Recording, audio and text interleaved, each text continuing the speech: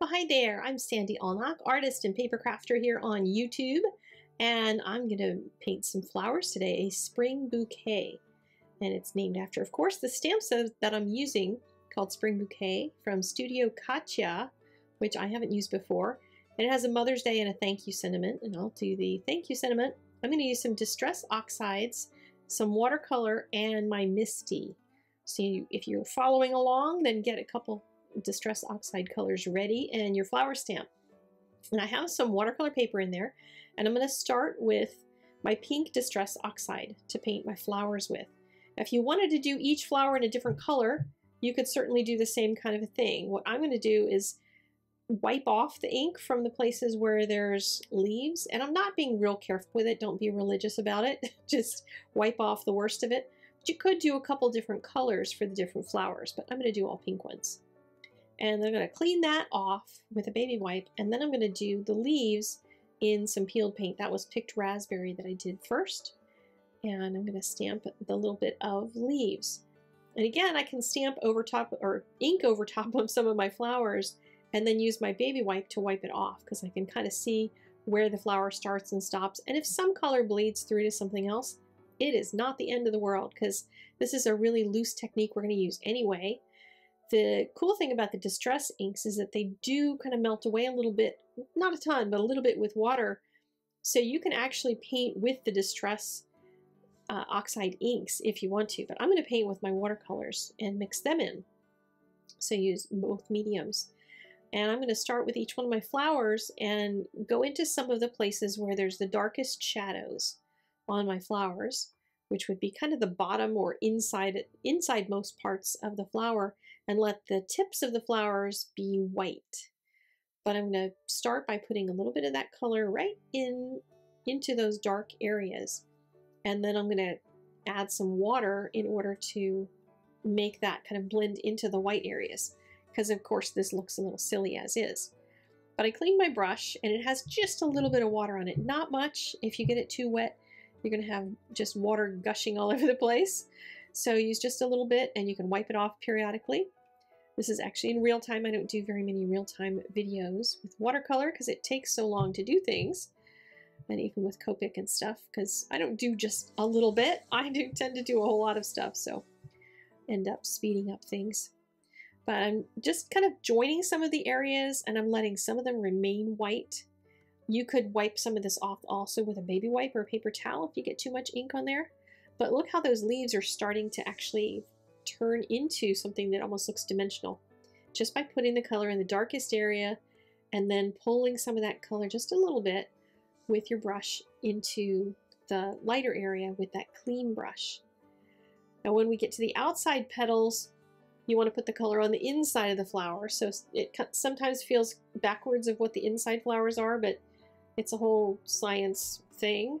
I'm not worried about the light coming from the right or left necessarily. I'm just trying to make those petals pop and make them look like they're real.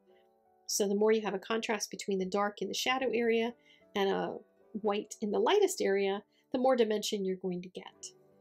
And if you're doing these flowers from this stamp set with another medium, just bear the same thing in mind. You want the darkest colors to be, you know, kind of nice and dark, and that when they blend really nicely into a light color, they just start to look really dimensional and round.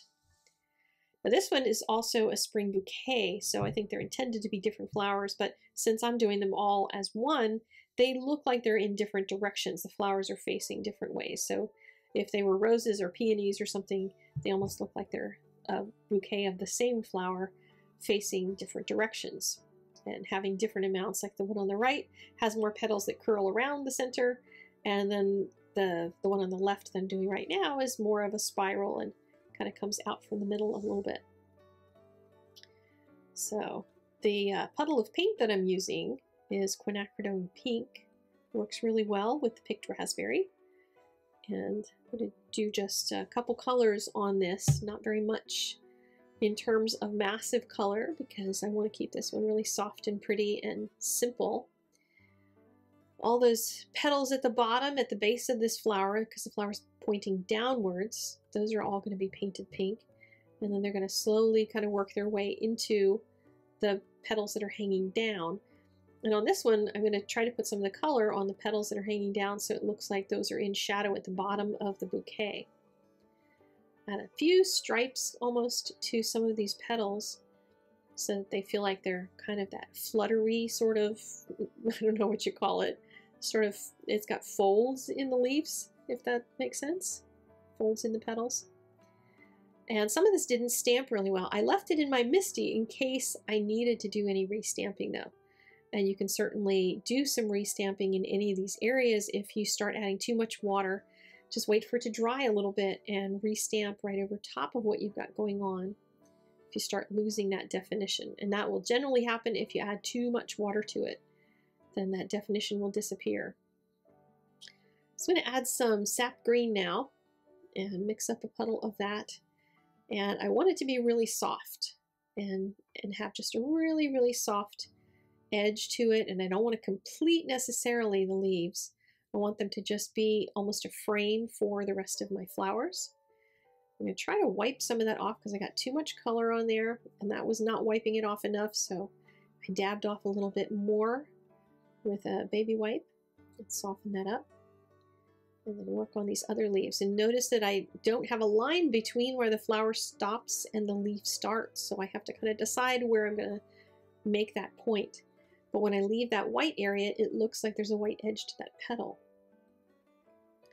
So I'm going to finish these little stems on the buds. But then I sort of felt like I needed something down on the left as well. And at this point, I can start adding more to it. I can add a background. I can add all kinds of crazy stuff.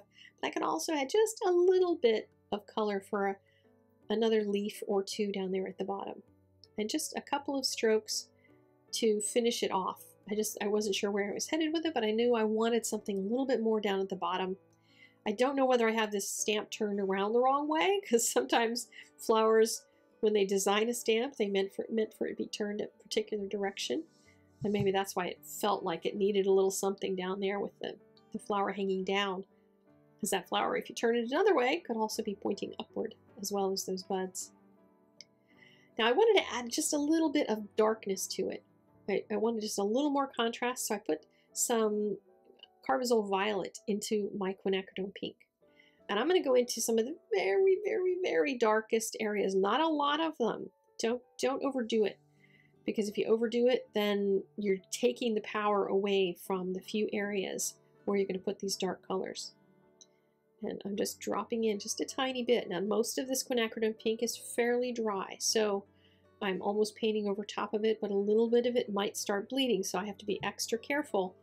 If the color wants to move on its own, I've got to be careful not to put too much color down there, so it'll start running all over the place.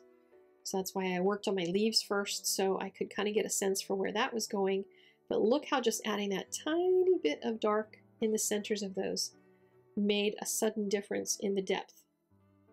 It really gave me something to hang my hat on and sink my teeth into. When I look into those flowers, you can almost feel the depth in the centers.